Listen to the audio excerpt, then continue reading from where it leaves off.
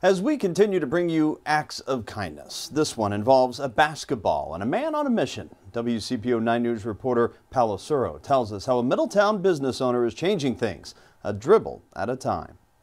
Rodney Hunter. It's very easy for us to resort to some of the negative surroundings instead of something positive. Stands on the street he grew up on, a neighborhood that brings back memories. It was very hard to stay out of trouble. There were more troubling opportunities than there were positive opportunities. Of how basketball changed his life. In fact, Hunter even started a sports training academy called B2E Sports, or Ballers to Elite. With it, he helps turn young basketball players into better athletes and, as he says, better people. There were times where I had friends who wanted to go do negative things, and I decided to play basketball, and, their life is now much different than mine. They've made decisions that, put them away for many years, 20 plus years. Now he plans on changing even more lives with these signs of positivity.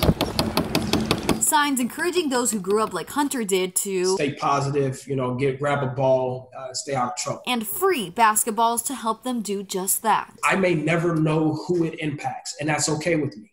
But my goal is just to change some kid's life by simply giving them an outlet to dribble a basketball instead of choosing something different, which may ultimately change the outcome of their life, which may give them a story to tell later on, just like myself. What started by placing 6 basketballs throughout his former neighborhood near Rosa Parks Elementary has since blown up online. If it wasn't for basketball, I don't know what path I would have taken in life. It legit saved my life. Now he hopes this act of kindness will become a movement in other communities throughout the tri-state. I'm just hoping that it changes someone's life. Paolo Suro, WCPO 9 News.